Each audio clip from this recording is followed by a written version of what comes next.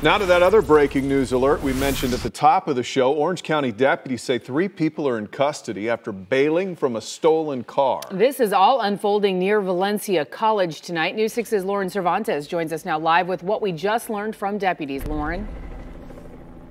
I want to show you right away because they literally just opened up Valencia College lane here. You could see deputies pulling away right now. Now, Orange County Sheriff's deputies say 3 suspects are in custody, all of them juveniles, and they did recover a firearm.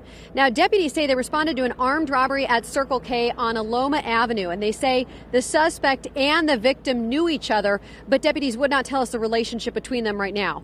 Now, deputies say that they found out that the stolen vehicle was a vehicle involved in that armed robbery at the Circle K, and when they noticed the stolen vehicle, they ended up deploying stop sticks to flatten the tires and stop that vehicle. Now, the deputies say that vehicle slowed down, eventually stopping. They stressed to News 6 that they did not pursue the car, pursuing in that they didn't light up their sirens. They said they followed them, and when that car came to a stop, deputies say the 3 suspects bailed out of the car, and that's when deputies got them into custody pretty quickly. We are here along Valencia College Lane, where that road is now open to traffic. And as soon as we know more details, we will bring them to you on air and on our website, clickorlando.com. For now, in Orange County, I'm Lauren Cervantes, getting results, News 6.